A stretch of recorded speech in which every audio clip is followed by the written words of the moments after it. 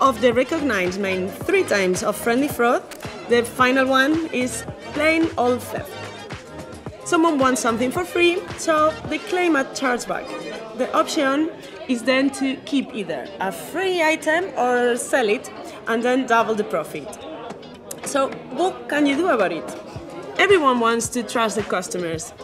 One step is to have a system in place to watch for patterns in activity, so recurring chargebacks or strange purchasing patterns can be highlighted.